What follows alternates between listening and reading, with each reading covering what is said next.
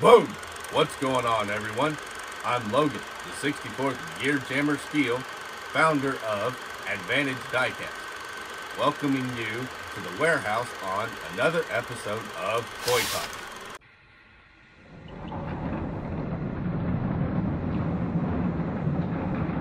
The Rotator. Has there ever been a more ingenious tow truck made? My friend over in West Virginia told me about a recovery on the interstate that he was sent out on. Snow was falling bad on the mountain, and conditions were terrible to drive in when the state police called for a heavy truck accident recovery. He said, "I'm on my way, boss." And the boss yelled back, "Don't take my $1 million truck out in this weather." And then he went on and sent the other driver with a smaller underlift truck out on that call. Soon afterwards, the other driver called the shop and said, "Send the Rotator. I'm stuck." To which my friend replied, "I told you you needed my truck, and I'm on my way." Of course, the boss hadn't yet learned and said, "Don't take my $1 million truck out in this weather." Bossman said, "I'm on my way." And he jumped in the other truck and headed out. Of course, I can kind of see his point with that kind of investment money on the line and horrible driving conditions. But still, you've got to send the right truck for the job. And a little while later, the boss man called the shop and sheepishly said, "Bring the Rotator, we're all stuck." To which my friend replied, "I told you, you need the Rotator for this job, and I'm on my way." On the scene, he towed out the other two stuck tow trucks, and then went to work pulling out the semi up and then clearing the interstate. And when it was all done, he made it back to the shop in the right truck for the job without putting a scratch on it. Even with the extreme investment, lots of time could have been saved and danger for other drivers could have been avoided had he just sent the right truck to begin with, a Rotator. A Rotator tow truck is one of the heaviest and the largest tow trucks available. The Rotator tow truck is one of the pivoting varieties, but it features a crane-like arm on it. Some models of this powerful tow truck have capacity to lift up to 75 tons. This class of trucks is used for heavy towing and recovery of tractor trailers and other heavy trucks. Why have a Rotator? Why have a truck that costs $1 million or more? Well, imagine you've been called to a wreck site and you come upon a truck that's down in a ditch or over an embankment, making it tough to safely recover the truck and get it back on the road for towing. You need to find a Rotator to do this job. The arm of these trucks can rotate 360 degrees and can easily extend to a height of about 30 feet, which means it is better suited for most types of trucks to handle difficult roadside situations. Recoveries from freeway situations.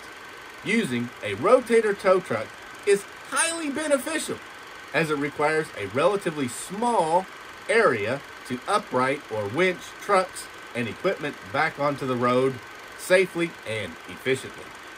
Since you can turn and extend the boom of the Rotator tow truck, it fits the requirements of various jobs. Salespeople often cite 3 good reasons to add a Rotator recovery truck to a fleet of towing and recovery vehicles. I know, at $1 million a copy, this cost scares most tow operators, but their reasons are sound. Number 1, a Rotator can add new accounts to your business because of its versatility. Although, guys, be careful, there are some new regulations that are going to limit the use of a Rotator in certain situations. Rotators are being used for many different types of jobs these days, beyond just towing and recovery. Rotator operators have a new customer base for their business by offering lifting services. Number 2. In some cases, local terrain can play a big part in the decision to purchase a rotator.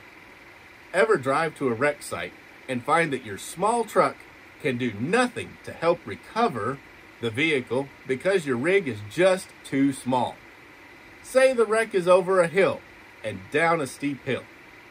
You watch as a rotator rolls up and takes over the recovery job. And number 3, municipalities are beginning to call for quick clearance teams. A rotator is an ideal truck to add to a fleet. When a wreck happens on a busy road or a freeway, time is of the essence.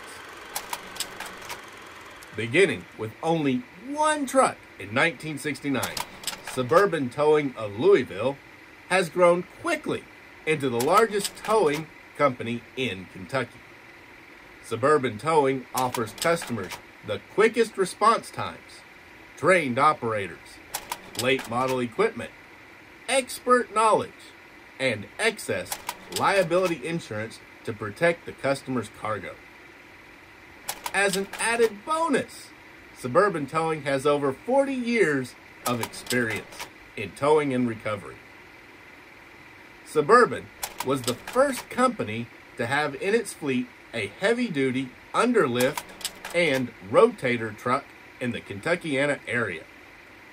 Suburban Towing specializes in heavy-duty towing and recovery using the latest in innovations. Suburban has continually updated their fleet of 5 rotators to include a 75-ton twin-steer winch truck. What's going on out there at the rock quarry? This was supposed to be a simple hook.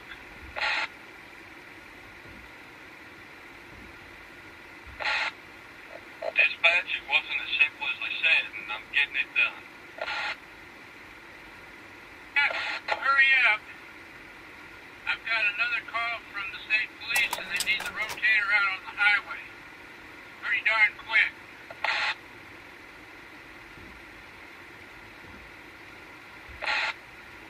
I'm working as fast as I can. Well, it sounds like there's some excitement going on out at the local quarry. Let's jump in the Jeep and run out there and see what's up.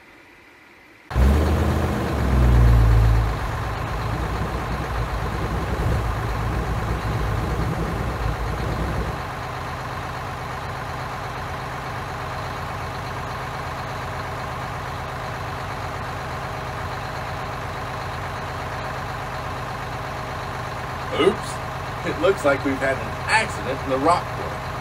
I think a large boulder fell off the cliff and just landed on top of the lowboy trailer that had just delivered a brand new piece of cat equipment. Apparently, a Suburban Towing rotator tow truck is on the scene, and it looks like he has everything under control. The bent trailer, I think what he's going to do with it is pick it up and set it over there on that step deck trailer to haul it away. I'd hazard to guess that the frame on that damaged trailer is totally destroyed. Well, that was exciting. It's not every day that a boulder lands on top of the trailer. I guess we better get back to the warehouse and get back to work.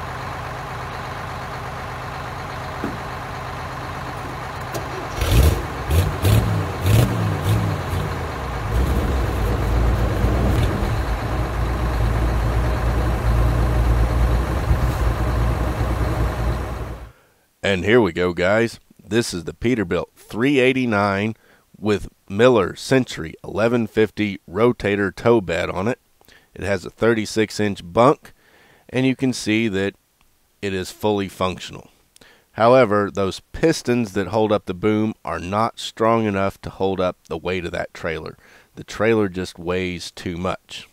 However, it does rotate around just like the real one, and the cables and the winches do work. so that you can sort of make it look like it's hooked up. Right here I've got it moving over so that it can drop that trailer over onto the step deck to haul it away after the accident down at the rock quarry. Now, a note about that trailer. That trailer is a result of bad metal, and that's what can happen with diecast. The metal, if it's not correct in the alloy, it can become very fragile and it can shatter, break, or anything else. Also, it can warp and bend, and that trailer literally just warped on its own. It folded up and then the rear axle snapped off. Now you can see how the boom retracts, and it will also fully extend all three sections. You can see that right there. You can also see how the cables, if you're not very careful with them, the cables can get well tangled up. Now let me go on and get this other truck out of the way and the people out of the way so that we can actually look much better at this Suburban Peterbilt. And see how that trailer's warped? That's just happened out of the blue over time. That's a downside to die-cast metal. So if you think die-cast is perfect and it makes the best toys, well, not necessarily. It does fall apart over time, particularly if the batch isn't better. Now, the back, you can see that winch works. You can also see the underlift folds up and folds down. It also extends so that you can pick up the truck under the underlift and tow it away, making it a real tow. The cables, you can see where they retract in. Watch that first cable, seeing it going up right there. All you have to do is rotate the little drums that the cables are on. Now be careful when you're doing that. Try and keep a little tension on the cable, otherwise they have a chance that they can get wrapped around outside the drum, and that will cause you a real problem. See those drums where my fingers are right there? That's what rolls them up. Then you can retract in the boom one piece at a time and see how the cables will just kind of spool up. Be very careful with them.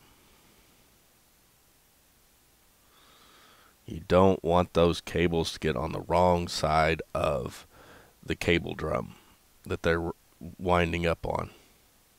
In reality, these really are not meant to be played with. They're just meant to make a static display or sit on a shelf, or in most cases just stay in the box.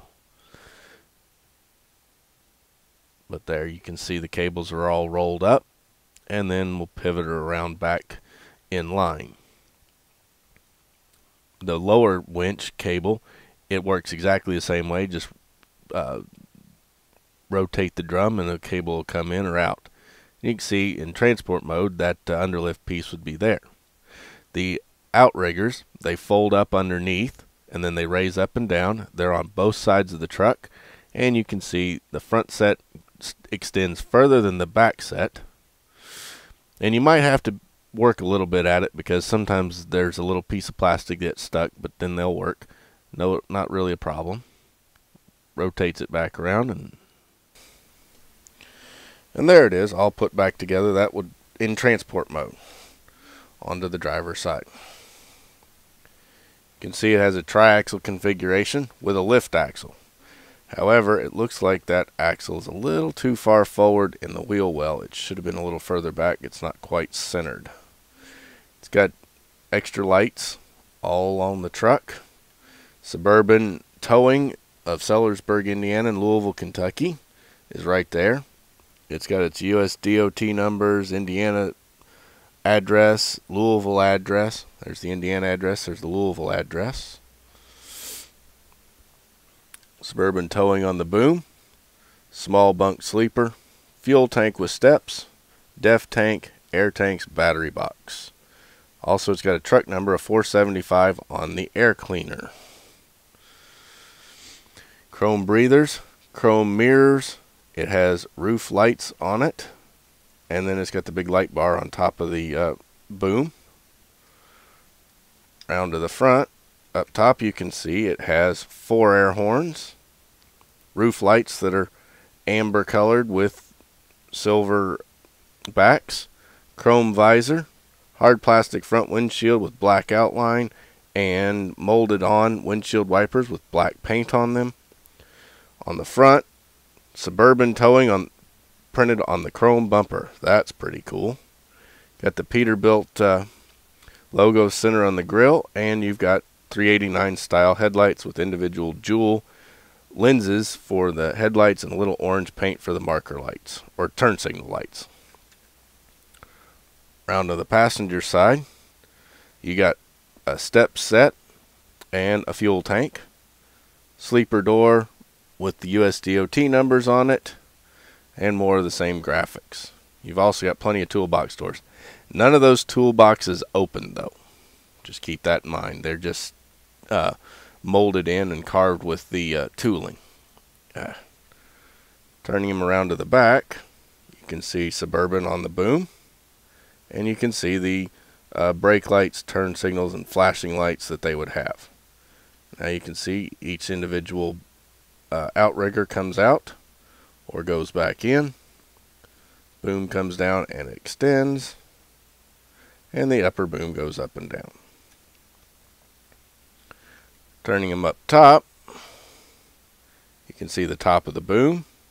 Let's pivot the boom out of the way. You can see other cable detail and detail inside molded into the bed, and then you got the diamond plate walk plates around the top of the bed. The rotator will pivot 360 degrees, so you don't have any problems there. Going underneath, wow, got an extra fuel tank right there under the passenger steps. That's kind of weird, but maybe that's the way they're in it. Oh, one of them, this is probably a hydro tank, and that's a fuel tank. Got the National Toy Trucking Construction Show logo there, because this was the show truck model. First gear is first gear is cast in, Paosta, Iowa is cast in, and licensed by PACCAR is cast in. Black frame, black drive shafts. This is just a lift axle. Also looks like it is a bit of a steer axle. Sometimes they would be. Big floats on the front and the rear, and duals on the rear axles. Exhaust pipe coming out of the engine going up to the stacks. They did a nice job. 389s also have the opening hood, and they have steering. It's not true steering, it's positionable, but they do turn, so you can click them in place and have the truck turned. And under the hood, it's got that beautiful PACCAR engine. Now, the last thing I want to do is I want to show you that this does pivot all the way around, just like the real ones, as rotators are designed to work erect inline or parallel to the accident, as opposed to being perpendicular like your end lifts and other winch trucks are required to, so they can leave the roads open. Normally what I do is I have the toy in the box and then I unbox it. Well, this one I had the toy already out, so what I'm going to do is go on and box it up.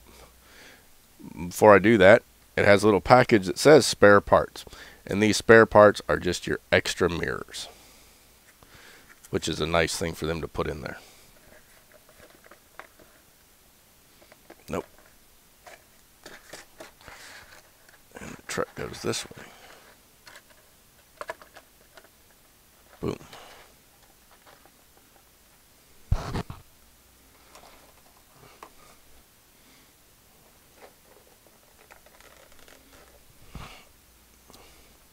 Another nice thing about this one, it does come with a certificate of authenticity stating how many models were made and what it is, and it's also signed by Kathy Scheibe. It's got the licensing of Peterbilt, Miller Industries, and First Gear, and the Toy Trucking Construction Show.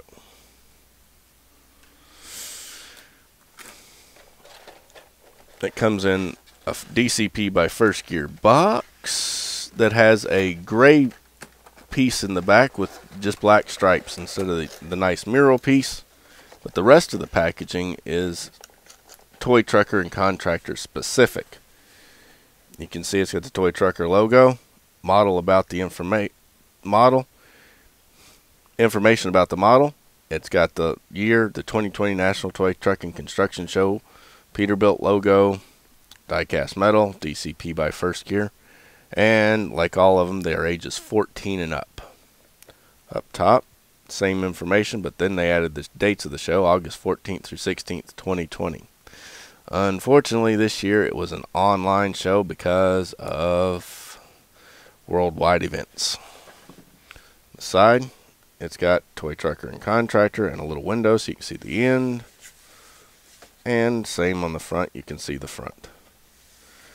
To the back, it has Toy Trucker and Contractor, model information, and a little blurb about Suburban towing. And what they have done. They're one of the biggest tow companies in Kentucky. And we go underneath and you can get to the item number. 69-0862, made for Toy Trucker and Contractor. If you're not a subscriber of Toy Trucker and Contractor, you really need to be a subscriber. And that, my friends, is the Peterbilt 389 with Miller Century model 1150 rotator tow body for Suburban towing and the 2020 National Toy Truck and Construction Show. How about that rotator? The rotator truly is the best innovation to date for towing and recovery companies to have to help clean up accidents easier and open the roads faster. I hope you guys have enjoyed the video today. Don't forget to grab your very own copy of Tips for Valuing Your Collection with the link in the description below.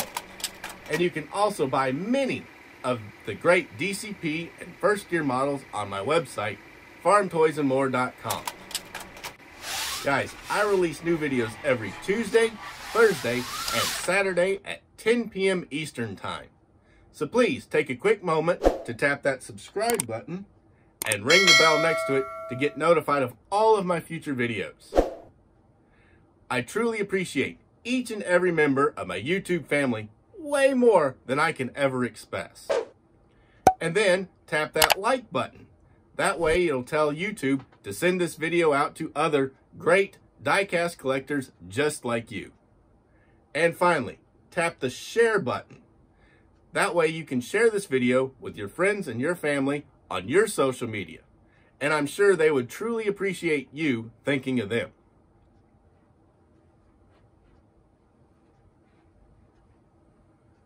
What a day.